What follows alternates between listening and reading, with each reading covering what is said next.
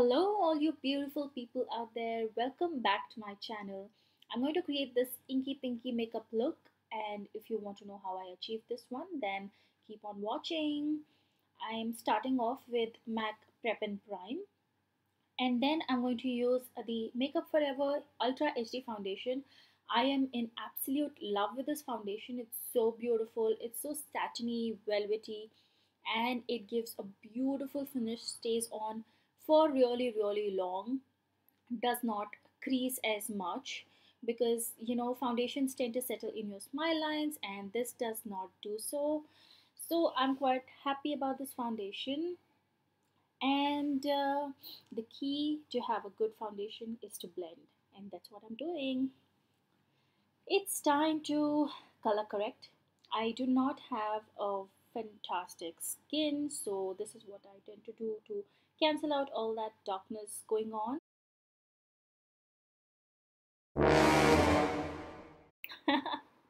I'm sorry if I scared you guys. I'm sorry. Okay, so moving on, I'm just going to blend the orange corrector and set it down so that it does not mix with my concealer.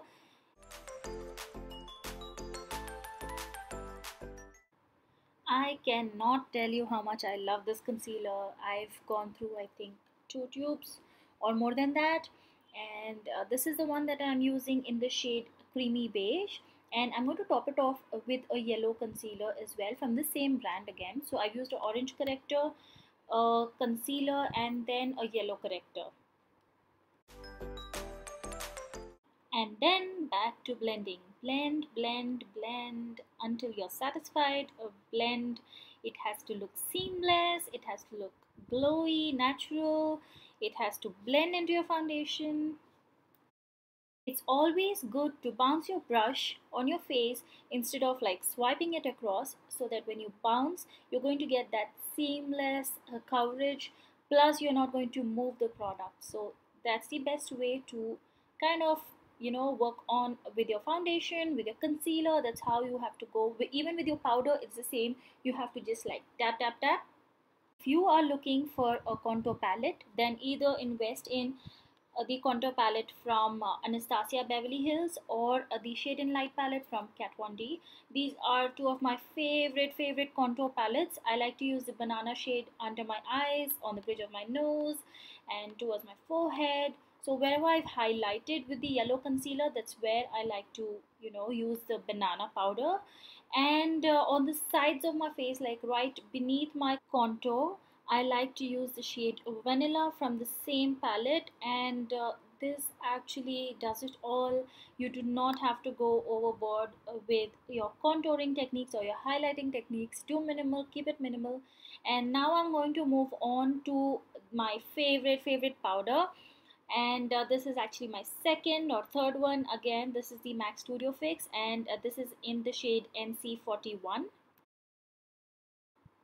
I've had this bronzer forever, and it was lying somewhere and I never bothered to use this one, but since I've started using this one, I cannot keep it down. This is the ELF bronzer, and I'll probably link or mention the shade name down below in the description box. You must have this bronzer if you are my skin tone. It's so beautiful. Plus, this brush with this bronzer is amazing. This is the one from PAC, and I'll probably let you know the brush number in the description as well.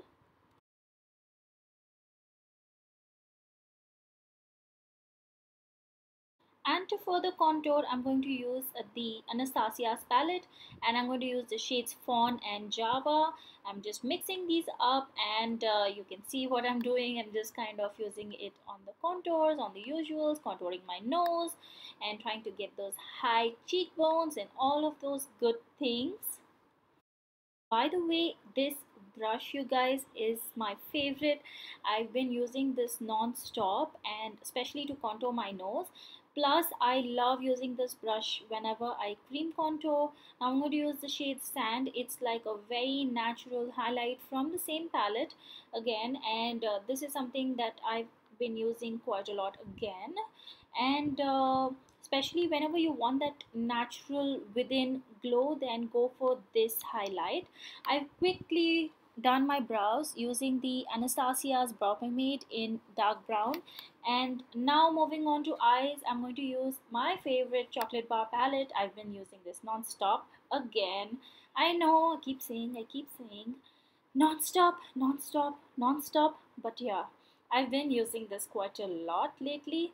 So I'm going to use all those transition shades from this palette, and just going to run that on the crease, a little lower in the crease, on the outer third of the crease. So just doing the usual, using that in the outer V. You can see what I'm doing.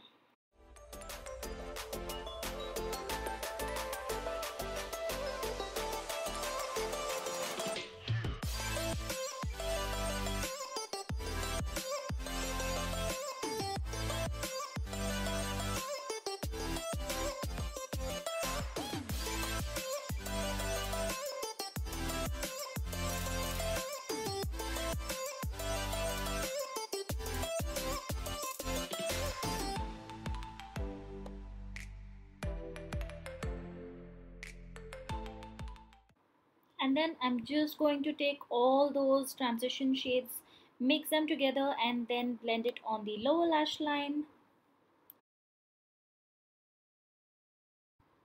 Now I'm going to use the Huda Beauty Rose Gold palette, and now that you can get Huda Beauty products in India quite easily from Nykaa.com, please go ahead and just get these, man. These are amazing. I love the textured eyeshadows from this palette. So I'm going to use the shade Angelic, and then the other shade that I've shown you, just that I wanted some more color, some more depth there, so I use that one. And then Moonlight as my highlighter, like I'm going to use it all over.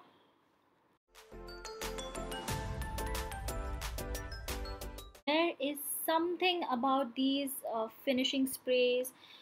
There is the primer spray and the finishing spray. There's something really good about this spray. I don't know what, but I enjoy using this one. I try to use the pack one, some other finishing mist that I have, but I tend to go back to the Scandinavia ones. These are so good. And then going back to my mascara, and mascaras, I am a creep for mascaras. Like, I have so many of these. As of now, I'm using the Too Faced Better Than Sex mascara. So I've used quite a lot of Too Faced products. I think that's like on my mind right now. Now I'm going to use the e.l.f. blush palette in light and just dusting that across my cheeks. I'm going to give you two lip options, and the first one is Sugar Smudge Me Not liquid lipstick in Rethink Pink, and this is in number 7. If you are a bright person, you like bright colors, you want to go all out, then you can go for this color. If you are somebody like me, you wanted to keep it muted, then the next lip option is for you.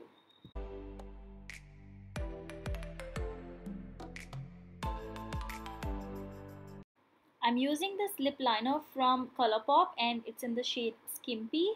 And then I'm going to use the Nykaa Mattelicious lip crayon in Next Level Nude. This is also by far a favorite shade. I keep going back to the shade. This is such a beautiful everyday muted color, and if you want to wear this on its own, it's so beautiful as well, but I just wanted to mute it down a little bit, a tad bit here and there, so I did mix it with that lip liner. Now I'm going to use the Glow Kit from Anastasia's Beverly Hills palette.